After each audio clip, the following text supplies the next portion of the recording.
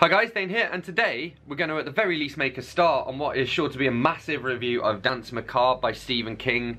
This is a non-fiction collection. It's kind of part memoir, part guide to horror, I suppose.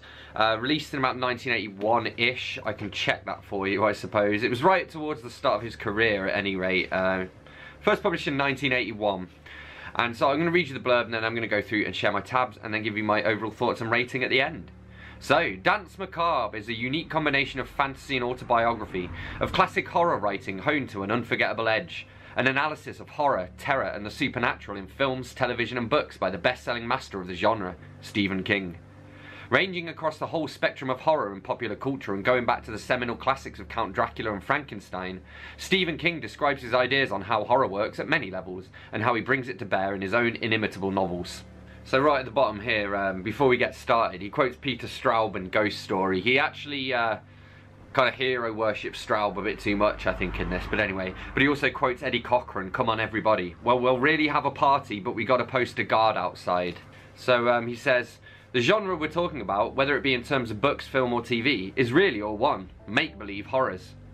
And one of the questions that frequently comes up, asked by people who have grasped the paradox, but perhaps not fully articulated it in their own minds, is, why do you want to make up horrible things when there is so much real horror in the world? The answer seems to be that we make up horrors to help us cope with the real ones. With the endless inventiveness of humankind, we grasp the very elements which are so divisive and destructive and try to turn them into tools to dismantle themselves. The term catharsis is as old as Greek drama, and it has been used rather too glibly by some practitioners in my field to justify what they do, but it still has its limited uses here. The dream of horror is in itself an outletting and a lancing, and it may well be that the mass media dream of horror can sometimes become a nationwide analyst's couch." He says, "The element of allegory is there only because it is built in, a given, impossible to escape. Horror appeals to us because it says, in a symbolic way, things we would be afraid to say right out straight, with the bark still on. It offers a chance to exercise emotions which society demands we keep closely in hand. The horror film is an invitation to indulge in deviant, antisocial behaviour by proxy, to commit gratuitous acts of violence, indulge our puerile dreams of power, to give in to our most craven fears. Perhaps more than anything else, the horror story or horror movie says it's okay to join the mob, to become the total tribal being, to destroy the outsider. It has never been done better or more literally than in Shirley Jackson's short story, The Lottery, where the entire concept of the outsider is symbolic, created by nothing more than a black circle coloured on a slip of paper. But there is no symbolism in The Rain of Stones, which ends the story. The victim's own child pitches in as the mother dies, screaming, 'It's not fair! It's not fair!'" He talks about a film called Freaks here as well, where apparently they used real freaks. This is the term King uses. Obviously, I'm pretty sure that is not the politically correct term for it. Browning made the mistake of using freaks in his film. We may only really feel comfortable with horror as long as we can see the zipper running up the monster's back, when we understand that we're not playing for keepsies. The climax of Freaks, as the living torso and the armless wonder and the Hilton sisters, Siamese twins, among others, slither and flop through the mud after the screaming Cleopatra, was simply too much. Even some of MGM's tame exhibitors flatly refused to show it, and Carlos Clarence reports in his Illustrated History of the Horror Film that at its one preview in San Diego, a woman ran screaming up the aisle. The film was exhibited, after a fashion, in a version so radically cut that one film critic complained that he had no idea what he was watching. Clarence further reports that the film was banned for 30 years in the UK, the country that has brought us, among other things, Johnny Rotten, Sid Vicious, the Snivelling Shits, and the charming custom of... I don't want to say it, it's a derogatory term for Asian people. It begins with a P. That word, bashing, anyway. God, it makes you proud to be British. So this bit here might not be politically correct, but I thought it was fascinating. So he says, "Take fat. How fat does a person have to be before he or she passes over the line and into a perversion of the human form severe enough to be called monstrosity? Surely it is not the woman who shops Lane Bryant or the fellow who buys his suits in that section of the menswear store reserved for the husky build, or is it? Has the obese person reached the point of monstrosity when he or she can no longer go to the movies or to a concert because his or her buttocks will no longer fit between the fixed armrests of a single seat? You will understand that I'm not talking about how fat is too fat here, either in the medical or aesthetic sense, nor anyone's right to be fat. I am not talking about the lady you glimpsed crossing a country road to get her mail on a summer day, her gigantic butt encased in black slacks, cheeks whacking and wobbling together, belly hanging out of an untucked white blouse like slack dough. I'm talking of a point where simple overweight has passed through the outermost checkpoints of normality and has become something that, regardless of morality or immorality, attracts the helpless eye and overwhelms it. I'm speculating on your reaction, and my own, to those human beings so enormous that we wonder about how they may perform acts that we mostly take for granted. Going through a door, sitting down in a car, calling home from a telephone booth, bending over to tie our shoes, taking a shower. He says, perhaps I've not touched your idea of monstrosity in real life even yet, and perhaps I won't, but for just a moment consider such an ordinary thing as left-handedness. Of course, the discrimination against left-handed people is obvious from the start. If you've attended a college or high school with the more modern desks, you know that most of them are built for inhabitants of an exclusively right-handed world. Most educational facilities will order a few left-hand desks as a token gesture, but that's all. And during testing or composition situations, lefties are usually segregated on one side of the lecture hall so they will not jog the elbows of their more normal counterparts. The only known fuzz-tone guitar track in existence was a technical mistake on a Marty Robbins country and western record. They adhered happily to school dress codes. Long sideburns were laughed at in most quarters, and a guy wearing stacked heels or bikini briefs would have been hounded unmercifully as a... Yes, Biggie, I know. He censored me, there we go. It was the F word for homosexual, a derogatory term. I'm going to try to avoid saying the terms. Eddie Cochran would sing about those crazy pink-pegged slacks and kids would buy the records, but not the pants themselves. For the war babies, the norm was blessed. They wanted to be good. They watched for the mutant. Thought this was interesting. He says Dr. Jekyll and Mr. Hyde was written at white heat by Robert Louis Stevenson in 3 days. It so horrified his wife that Stevenson burned the manuscript in his fireplace and then wrote it again from scratch in another 3 days. But he also then mentions that again later. He kind of recycles the fact. He talks about Frankenstein here. He says, Frankenstein has probably been the subject of more films than any other literary work in history, including the Bible. The pictures include Frankenstein, The Bride of Frankenstein, Frankenstein Meets the Wolfman, The Revenge of Frankenstein, Blackenstein, and Frankenstein 1980, to name just a handful. In light of this, summary would seem almost unnecessary, but as previously pointed out, Frankenstein is not much read. Millions of Americans know the name, not as many as know the name of Ronald McDonald, granted, now there is a real cultural hero, but most of them don't realise that Frankenstein is the name of the monster's creator, not the monster itself, a fact which enhances the idea that the book has become a part of Hatland's American myth pool, rather than detracting from it. It's like pointing out that Billy the Kid was in reality a tenderfoot from New York who wore a derby hat, had syphilis, and probably backshot most of his victims. People are interested in such facts, but understand intuitively that they aren't what's really important now, if indeed they ever were. One of the things that makes art a force to be reckoned with, even by those who don't care for it, is the regularity with which myth swallows truth, and without so much as a burp of indigestion. I want to read these as well, because these are some quotes from Frankenstein. I mean, Frankenstein's a great novel, I really enjoy it, so definitely would recommend it. But this shows you why.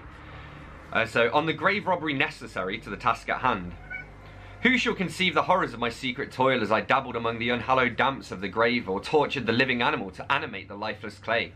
My limbs now tremble, and my eyes swim with the remembrance. I collected bones from charnel houses and disturbed with profane fingers the tremendous secrets of the human frame. I kept my workshop of filthy creation. My eyeballs were starting from their sockets in attending to the details of my employment. And on the dream which follows the completion of the experiment. I thought I saw Elizabeth in the bloom of health, walking in the streets of Ingolstadt. Delighted and surprised, I embraced her, but as I imprinted the first kiss on her lips, they became livid with the hue of death. Her features appeared to change, and I thought that I held the corpse of my dead mother in my arms. A shroud enveloped her form, and I saw the grave worms crawling in the folds of the flannel. I started from my sleep with horror. A cold dew covered my forehead. My teeth chattered, and every limb became convulsed. When, by the dim and yellow light of the moon, as it forced its way through the window shutters, I beheld the wretch, the miserable monster whom I had created. He held up the curtain of the bed, and his eyes, if eyes they may be called, were fixed on me. His jaws opened, and he muttered some inarticulate sounds, while a grin wrinkled his cheeks. Biggie, can you be quiet, please? I'm trying to film.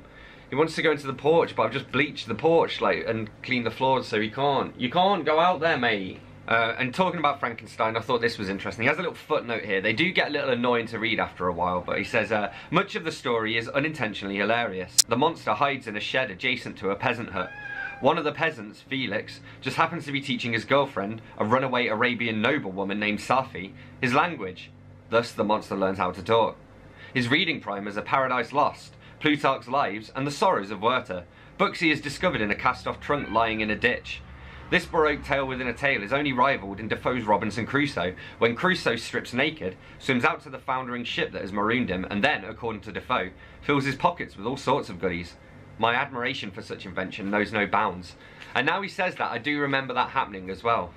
And I'm not sure if I'd necessarily agree with this, but I kind of see where he's going and do kind of agree with that. He says, Mary Shelley is, let us bite the bullet and tell the truth, not a particularly strong writer of emotional prose, which is why students who come to the book with great expectations of a fast, gory read, expectations formed by the movies, usually come away feeling puzzled and let down. She's at her best when Victor and his creation argue the pros and cons of the monster's request for a mate like Harvard debaters. That is to say, she is at her best in the realm of pure ideas. So it's perhaps ironic that the facet of the book which seems to have ensured its long attractiveness to the movies is Shelley's splitting of the reader into two people of the opposing minds. The reader who wants to stone the mutation and the reader who feels the stones and cries out at the injustice of it. He's talking about Lovecraft here, and he says, the best of them make us feel the size of the universe we hang suspended in, and suggest shadowy forces that could destroy us all if they so much as grunted in their sleep. After all, what is the paltry inside evil of the A-bomb when compared to Nyarlathotep, the crawling chaos, or Yog-Sothoth, the goat with 1,000 young? That wasn't easy to say. And he's talking about a part of Dracula when the girl went down on her knees and bent over me, simply gloating. And I want to read this as kind of a chunky bit here. He says, in the England of 1897, a girl who went on her knees was not the sort of girl you brought home to meet your mother. Harker is about to be orally raped, and he doesn't mind a bit. So he's not about to be raped, right? If he's consenting, I'm not too sure. And it's alright, because he is not responsible. In matters of sex, a highly moralistic society can find a psychological escape valve in the concept of outside evil. This thing is bigger than both of us, baby. Harker is a bit disappointed when the Count enters and breaks up this little tete-a-tete. Probably most of Stoker's wide-eyed readers were too. Similarly, the Count preys only on women. First Lucy, then Mina. Lucy's reactions to the Count's bite are much the same as Jonathan's feelings about the Weird Sisters. To be perfectly vulgar, Stoker indicates in a fairly classy way that Lucy is coming her brains out. By day, an ever more pallid but perfectly Apollonian Lucy conducts a proper and decorous courtship with her promised husband, Arthur Homewood. By night, she carouses in Dionysian abandon with her dark and bloody seducer. In real life at this same time, England was experiencing a mesmerism fad. Franz Mesmer, the father of what we now call hypnotism, was at that time giving demonstrations of the feat. Like the Count, Mesmer preferred young girls, and he would put them into a trance by stroking their bodies all over. Many of his female subjects experienced wonderful feelings that seemed to culminate in a burst of pleasure. It seems likely that these culminating bursts of pleasure were in fact orgasms, but very few unmarried women of the day would have known an orgasm if it bit them on the nose, and the effect was simply seen as one of the pleasanter side effects of a scientific process. Many of these girls came to Mesmer and begged to be mesmerised again. The men don't like it, but the little girls understand, as the old rhythm and blues song goes. Anyway, the point made in regard to vampirism applies just as well to mesmerism. The culminating burst of pleasure was alright because it came from outside. She experiencing the pleasure could not be held responsible, because heaven forbid a woman should want some pleasure, Christ. And he talks about sexism and Alien here, which I think is interesting because this is 1980, and you can tell by some of his word choices, King isn't necessarily the most woke. I don't think it's a problem because, for me personally, I think it's all about intent. So in here, when he's used like the word, I'm going to say it now this time, the word faggot, for example, when he says that, you don't feel as though he's being homophobic, if that makes sense. Like, even when you read his characters say shit like that, I personally find it easier to make the distinction between the author and the characters, you know. I think it sort of makes his stories and his writing more realistic, because it doesn't shy away from that side of society. Personally, I tend to avoid it in my writing, partly because you don't want a backlash, and partly just because I don't think it's necessarily the point of the kind of stuff I write. I mean, if there was specifically a book that I was writing that was like dealing with homophobia, then of course you'd want to use like faggot and other slurs like that to show, you know, that this is the reality of it. Anyway, so he says, I refer you, for instance, to Alien, where the two women crew members are presented in perfectly non-sexist terms until the climax, where Sigourney Weaver must battle the terrible interstellar hitchhiker that has even managed to board her tiny space lifeboat. During this final battle, Ms. Weaver is dressed in bikini panties and a thin t-shirt, every inch the woman, and at this point interchangeable with any of Dracula's victims in the Hammer cycle of films in the 60s. The point seems to be, the girl was okay until she got undressed. I thought there was another extremely sexist interlude in Alien, one that disappoints on a plot level no matter how you feel about women's ability as compared to men's. The Sigourney Weaver character, who is presented as tough-minded and heroic up to this point, causes the destruction of the mothership Nostromo, and perhaps helps to cause the deaths of the 2 other remaining crew members by going after the ship's cat, enabling the males in the audience, of course, to relax, roll their eyes at each other and say either aloud or telepathically, "Isn't that just like a woman?" It is a plot twist which depends upon a sexist idea for its believability, and we might well answer the question asked above by asking in turn, isn't that just like a male chauvinist pig of a Hollywood scriptwriter? This gratuitous little twist doesn't spoil the movie, but it's still sort of a bummer. I mean, I'm not a woman and I would have gone after the cat. Actually, I wouldn't, because I'm not brave enough. If anything, that to me shows her bravery, that, you know, she was like, I'm not leaving it behind. I'm going to put myself at risk to rescue this other living being. Man, I wish I... Where's Biggie? He's not in here. I wouldn't go after him, especially if he was meowing while I was trying to film. It says, but it goes deeper than discrimination. The roots of discrimination spread wide, but the roots of monstrosity spread both wide and deep. Left-handed baseball players are all considered screwballs, whether they are or not. The French for left, bastardized from the Latin, is la sinistra, from which comes our word sinister. According to the old superstition, your right side belongs to God, your left side to that other fellow. Southpaws have always been suspect. My mother was a lefty, and as a schoolgirl, so she told my brother and me, the teacher would wrap her left hand smartly with a ruler to make her change her pen to her right hand. When the teacher left, she would switch the pen back again, of course, because with her right hand she could make only large childish scrawls, the fate of most of us when we try to write with what New Englanders call the dumb hand. A few of us, such as Branwell Bronte, the gifted brother of Charlotte and Emily, can write clearly and well with either hand. Branwell Bronte was in fact so ambidextrous that he could write 2 different letters to 2 different people at the same time. We might reasonably wonder if such an ability qualifies as monstrosity or genius. And he points out here, talking about like the sexualization of like the vampire novel and stuff, he says, sex makes young adolescent boys feel many things, but one of them, quite frankly, is scared. The horror film in general, and the vampire film in particular, confirms the feeling. Yes, it says, sex is scary, sex is dangerous, and I can prove it to you right here and now. Sit down, kid, grab your popcorn, I want to tell you a story. And he says here, if Bram Stoker serves as great wax of horror in Dracula, leaving us after Harker's confrontation with Dracula in Transylvania, the staking of Lucy Westenra, the death of Renfield and the branding of Mina, feeling as if we had been hit square in the chops by a 2x4, then Stevenson's brief and cautionary tale, Dr. Jekyll and Mr. Hyde, is like the quick mortal stab of an ice pick. And then he says here, about the Ramones, an amusing punk rock band that surfaced some 4 years ago, Linda Ronstadt is on record as saying, that music's so tight it's hemorrhoidal. He says here, oddly enough, only Stevenson was able to stoke the engine successfully more than once. His adventure novels continue to be read, but Stoker's later books, such as The Jewel of 7 Stars and The Lair of the White Worm, are largely unheard of and unread except by the most rabid fantasy fans. I'm not necessarily a rabid fantasy fan, but I have read The Lair of the White Worm and I quite enjoyed that. I like Bram Stoker, so that's why. He says, Dr. Jekyll and Mr. Hyde is a masterpiece of concision, the verdict of Henry James, not myself. In that indispensable little handbook by Wilfred Strunk and E.B. White, The Elements of Style, the 13th rule for good composition reads simply, omit needless words. Along with Stephen Crane's Red Badge of Courage, Henry James is The Turn of the Screw, James M. Cain's The Postman Always Rings Twice, and Douglas Fairbairn's Shoot, Stevenson's economy-sized horror story could serve as a textbook example for young writers on how Strunk's Rule 13, the 3 most important words in all of the textbooks ever written on the technique of composition, is best applied. Characterizations are quick but precise. Stevenson's people are sketched but never caricatured. Mood is implied rather than belaboured. The narrative is as chopped and lowered as a kid's hot rod.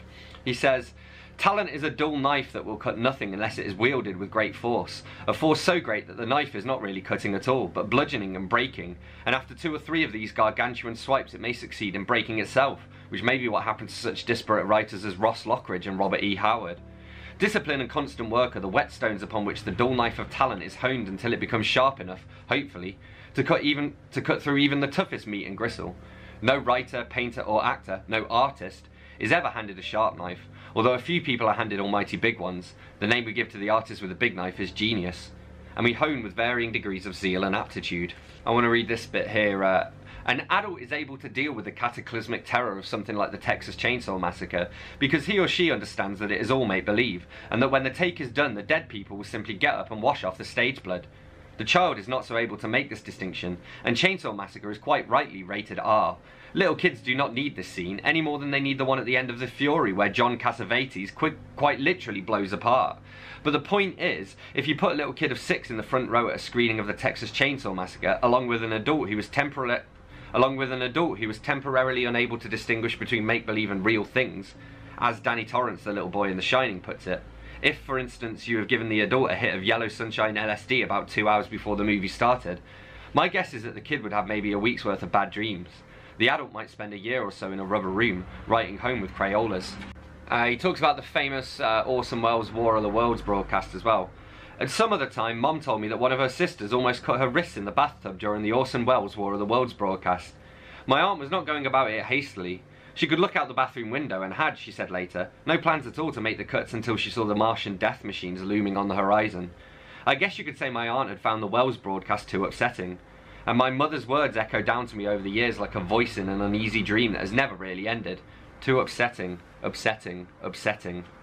Here he says, one of the paradoxes of fantasy and horror is that the writer of this stuff is like the lazy pigs who built their houses of straw and sticks. But instead of learning their lesson and building sensible brick houses like their oh-so-adult elder brother, memorialised in his engineer's cap forever in my memory by the Disney cartoon, the writer of fantasy and horror simply rebuilds with sticks and straw again, because in a crazy kind of way, he or she likes it when the wolf comes and blows it all down, just as he or she sorta likes it when the gorilla escapes from its cage. He says, earlier on I talked about the suspension of disbelief, Coleridge's classic definition of what the reader must provide when seeking a hotshot from a fantasy story, novel or poem. Another way of putting this is that the reader must agree to let the gorilla out of its cage for a while, and when we see the zipper running up the monster's back, the gorilla goes promptly back into its cage. After all, by the time we get to be 40 or so, it's been in there for a long time, and perhaps it's developed a bit of the old institutional mentality. Sometimes it has to be prodded out with a stick, and sometimes it won't go out at all. He says, I think that we'd all agree that one of the great fears which all of us must deal with on a purely personal level is the fear of dying. Without good old death to fall back on, the horror movies would be in bad shape. A corollary to this is that there are good deaths and bad deaths. Most of us would like to die peacefully in our beds at age 80, preferably after a good meal, a bottle of really fine vino, and a really super lay. But very few of us are interested in finding out how it might feel to get slowly crushed under an automobile lift while crankcase oil drips slowly onto our foreheads. And he talks about the Amityville Horror as well, and he talks about the book by Jay Anson, which I've read. And he says, if we were going to discuss the book version of the Amityville Horror, we're not, so relax. It would be important for us to first decide if we were talking about a fiction or a non-fiction work. But as far as the movie is concerned, it just doesn't matter. Either way, it's fiction. He mentions William Goldman and The Princess Bride here, and he says, if you doubt, see his wonderful send-up of fantasy and fairy tales, The Princess Bride. I can think of no other satire, with the possible exception of Alice in Wonderland, which is so clearly an expression of love and humour and good temper. So here Stephen King talks about Elton John coming out and how it didn't really affect his career. He says, Elton John proclaimed his AC/DC sexual proclivities and continued successful. Yet less than 20 years before, wild man Jerry Lee Lewis was blackballed from AM airplay when he married his 14-year-old cousin. Yeah, because Elton John is gay, whereas Jerry Lee Lewis married a 14-year-old blood relative. Like, I don't think those two are comparable, really. He says here, anti-civilizations don't go away, and they demand periodic exercise. We have such sick jokes as, what's the difference between a truckload of bowling balls and a truckload of dead babies? You can't unload a truckload of bowling balls with a pitchfork. A joke, by the way, which I heard originally from a 10-year-old. Such a joke may surprise a laugh or a grin out of us even as we recall. A possibility which confirms the thesis, if we share a brotherhood of man, then we also share an insanity of man. None of which is intended as a defence of either the sick joke or insanity, but merely as an explanation of why the best horror films, like the best fairy tales, manage to be reactionary, anarchistic and revolutionary all at the same time. And here he talks about sort of some of the darkness that we have inside us even as kids. He said, consider this. Bing Crosby is said to have told a story about one of his sons at the age of 6 or so who was inconsolable when his pet turtle died. To distract the boy, Bing suggested that they have a funeral, and his son, seeming only slightly consoled, agreed. The two took a cigar box, lined it carefully with silk, painted the outside black, and then dug a hole in the backyard. Bing carefully lowered the coffin into the grave, said a long heartfelt prayer, and sang a hymn. At the end of the service, the boy's eyes were shining with sorrow and excitement. Then Bing asked if he would like to have one last look at his pet before they covered the coffin with earth. The boy said he would, and Bing raised the cigar box lid. The two gazed down reverently, and suddenly the turtle moved. The boy stared at it for a long time, then looked up at his father and said, "Let's kill it." Here he's talking about Bela Lugosi. He says, "There is no such frisson in Plan 9 from Outer Space, unfortunately, to which I reluctantly award the Booby Prize as the worst horror film ever made. Yet there is nothing funny about this one, no matter how many times it has been laughed at in those mostly witless compendiums which celebrate the worst of everything. There's nothing funny about watching a Bela Lugosi, who may actually have been a stand-in, racked with pain, a morphine monkey on his back, creeping around a Southern California development with his Dracula cape pulled up over his nose." Lugosi died shortly after this abysmal, exploitative, misbegotten piece of trash was released, and I've always wondered in my heart if maybe poor old Bela didn't die as much of shame as of the many illnesses that were overwhelming him. It was a sad and squalid coda to a great career. Lugosi was buried, at his own request, in his Dracula cape, and one likes to think or hope that it served him better in death than it did in the miserable waste of celluloid that marked his last screen appearance. He says it, so he goes between admiring and not admiring Stanley Kubrick in this book. He says, "This factor of vision is so real and apparent that even when a director such as Stanley Kubrick makes such a maddening, perverse and disappointing film as The Shining, it somehow retains a brilliance that is inarguable. It is simply there." And then later on he recommends it as one of his must-watch horror films. So I'm left not really sure what he thinks. He talks here, he says, "The sort of horrors we have been discussing in this book labour under the very fact of their unreality, a fact which Harlan Ellison himself recognises well. He refuses to allow the word fantasy to be printed on book covers as a descriptive term for the stories inside. We have treated the question, why do you want to write horror stories in a world that is so full of real horrors? I am now suggesting that the reason horror has done so poorly, by and large on TV, is a statement which is closely related to that question, to wit, it is very difficult to write a successful horror story in a world which is so full of real horrors. A ghost in the turret room of a Scottish castle just cannot compete with 1,000 megaton warheads, CBW bugs, or nuclear power plants that have apparently been put together from Aurora model kits by 10-year-olds with poor eye-hand coordination. Even old Leatherface in the Texas Chainsaw Massacre pales beside those dead sheep in Utah, killed by one of our finer nerve gases. If the wind had been blowing the other way when that happened, Salt Lake City might have gotten a real good dose of what killed the sheep. And, my good friends, someday the wind is not going to be blowing the right way." I like the sound of this story he mentions as well. He says, "For the writer, the most galling thing about TV must be that he or she is forbidden from bringing all of his or her powers to bear. The predicament of the TV writer is strikingly similar to the predicament of the human race, as envisioned in Kurt Vonnegut's short story, Harrison Bergeron, where bright people are fitted with electroshock caps to disrupt their thinking periodically, agile people are fitted with weights, and people with great artistic talent are forced to wear heavy, distorting glasses to destroy their clearer perception of the world around them. As a result, a perfect state of equality has been achieved. But at what price?" He says here, "I want to talk here about two stories dealing with the archetype of the bad place, one good, one great. As it happens, both deal with haunted houses. Fair enough, I think. Haunted cars and railway stations are nasty, but your house is the place where you're supposed to be able to unbutton your armour and put your shield away. Our homes are the places where we allow ourselves the ultimate vulnerability. They are the places where we take off our clothes and go to sleep with no guard on watch, except perhaps for those ever more popular drones of modern society, the smoke detector and the burglar alarm. Robert Frost said home is the place that when you go there, they have to take you in. The old aphorisms say that home is where the heart is. There's no place like home, that a heap of loving can make a house a home. We are abjured to keep the home fires burning, and when fighter pilots finish their missions, they radio that they are coming home. And even if you are a stranger in a strange land, you can usually find a restaurant that will temporarily assuage your homesickness as well as your hunger with a big plate of home-cooked home fries. It doesn't hurt to emphasise again that horror fiction is a cold touch in the midst of the familiar, and good horror fiction applies this cold touch with sudden, unexpected pressure. When we go home and shoot the bolt on the door, we like to think we're locking trouble out. The good horror story about the bad place whispers that we are not locking the world out. We are locking ourselves in, with them. And he quotes here part of The Haunting of Hill House, which I read a couple of years ago and really enjoyed. He says, "I think there are few, if any, descriptive passages in the English language that are any finer than this." So the passage, "No live organism can continue for long to exist sanely under conditions of absolute reality. Even larks and katydids are supposed by some to dream.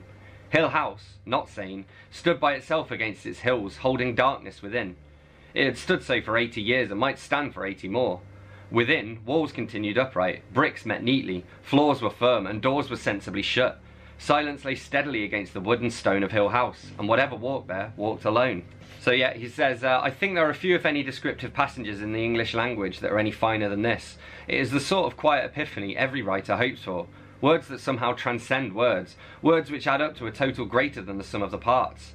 Analysis of such a paragraph is a mean and shoddy trick, and should almost always be left to college and university professors, those lepidopterists of literature who, when they see a lovely butterfly, feel that they should immediately run into the field with a net, catch it, kill it with a drop of chloroform, and mount it on a white board and put it in a glass case, where it will still be beautiful, and just as dead as horse shit. This is a fantastic little quote here. I'm trying to figure out who it's from, because it comes from... Blimey. Because the whole point of this book, of course, is not so much the house and its peculiar, terrible power, but what effect it has on the neighbourhood, and on the relationships between neighbours and friends, and between families when they are forced to confront and believe the unbelievable. This has always been the power of the supernatural to me, that it blasts and breaks relationships between people and other people, and between people and their world, and, in a way, between people and the very essences of themselves. And the blasting and breaking leaves them defenceless and alone, howling in terror before the thing that they have been forced to believe. For belief is everything, belief is all. Without belief there is no terror. And I think it is even more terrible when a modern man or woman, girded round with privilege and education and all the trappings of the so-called good life and all the freight of the clever, pragmatic, vision-hungry modern mind, is forced to confront utter alien and elemental evil and terror. What does he know of this? What has it to do with him?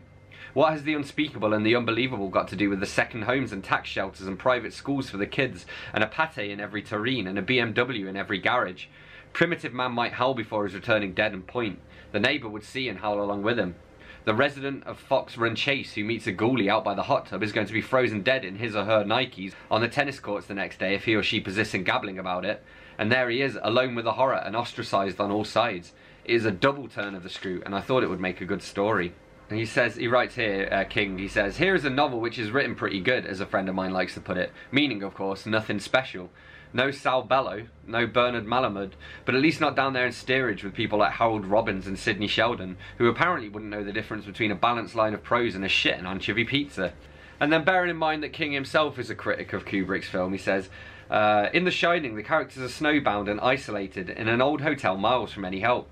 Their world is shrunken, turned inward. The Overlook Hotel becomes the microcosm where universal forces collide, and the inner weather mimics the outer weather." Critics of Stanley Kubrick's film version would do well to remember that it was these elements, consciously or unconsciously, which Kubrick chose to accentuate. This is some of the research that Shirley Jackson did when writing Haunting of Hill House, and it says, "Shortly thereafter," she states, "on a trip to New York, she saw at the 125th Street station a grotesque house, one so evil-looking, one that made such a sombre impression, that she had nightmares about it long afterward. In response to her curiosity, a New York friend investigated and found that the house, intact from the front, was merely a shell since a fire had gutted the structure. In the meantime, she was searching newspapers, magazines, and books for pictures of suitably haunted-looking houses, and at last she discovered a magazine picture of a house that seemed just right. It looked very much like the hideous building she had seen in New York. It had the same air of disease and decay, and if ever a house looked like a candidate for a ghost, it was this one. The picture identified the house as being in a California town. Consequently, hoping her mother in California might be able to acquire some information about the house, she wrote asking for help.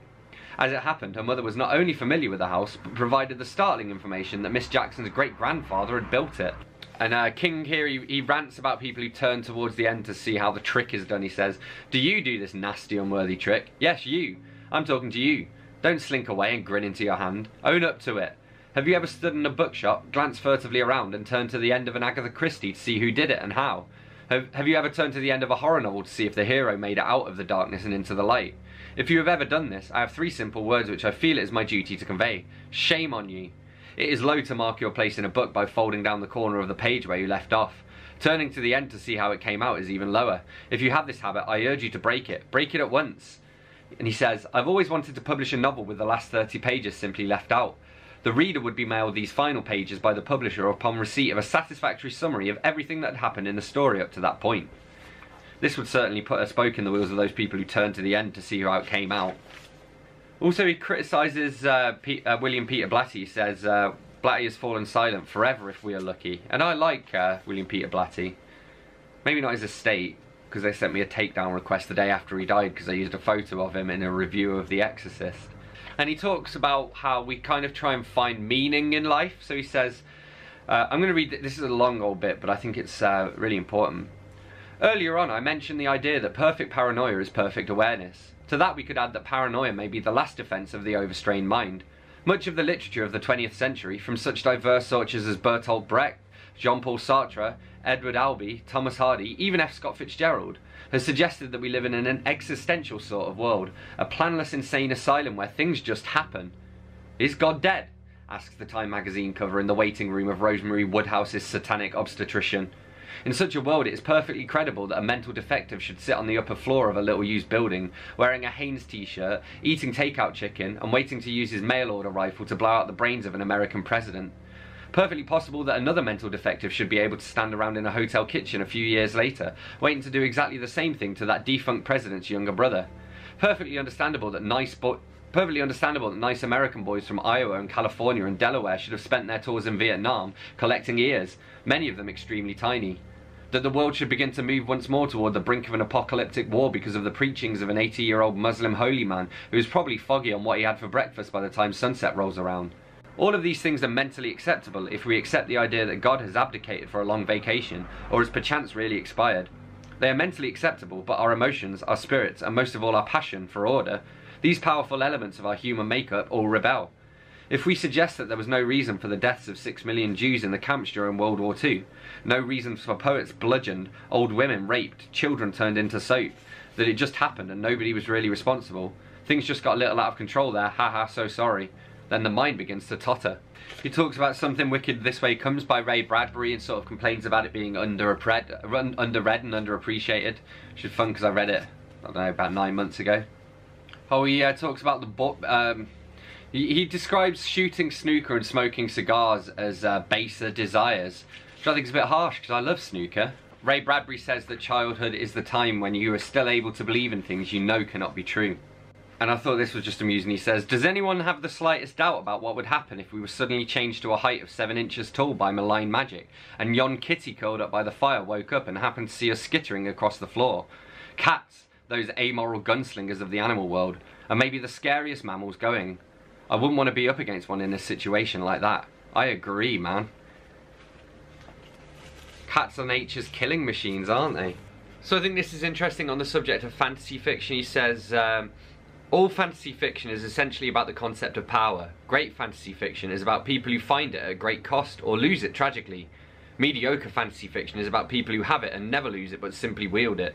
Mediocre fantasy fiction generally appeals to people who feel a decided shortage of power in their own lives and obtain a vicarious shot of it by reading stories of strong-thewed barbarians whose extraordinary prowess at fighting is only excelled by their extraordinary prowess at fucking. In these stories we are apt to encounter a 7-foot-tall hero fighting his way up the alabaster stairs of some ruined temple, a flashing sword in one hand and a scantily clad beauty lolling over his free arm. LOL. And I thought this was interesting because I'm 31 at the moment. He says, listen to me now, at 18 or 20 or 21, whatever the legal drinking age may be in your state, getting carded is something of an embarrassment. You have to fumble around for a driver's license or your state liquor card, or maybe even a photostat of your birth certificate so you can get a simple, for Christ's sakes, glass of beer.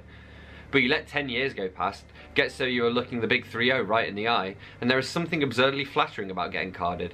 It means you still look like you might not be old enough to buy a drink over the bar. You still look a little wet behind the ears. You still look young. So yeah, that's about all I have to share from you from Stephen King's Danse Macabre. Obviously, as you can tell, I kind of enjoyed it. I thought it was pretty fascinating. It would be more fascinating if it had more, you know, recent examples, because a lot of the stuff is sort of before my time, really. But overall, I mean, it's King. It was well written, well researched, and I gave it a pretty strong 4 out of 5, maybe even a 4.25 out of 5. Would recommend it to you if you're either a Stephen King fan or a horror fan. So there you have it, that's what I made of Stephen King's Danse Macabre. As always, don't forget to let me know in the comments if you've read this book, and if so, what you thought of it. Hit that like button if you've enjoyed this video, hit subscribe for more, and I will see you soon for another bookish video. Thanks a lot, bye bye.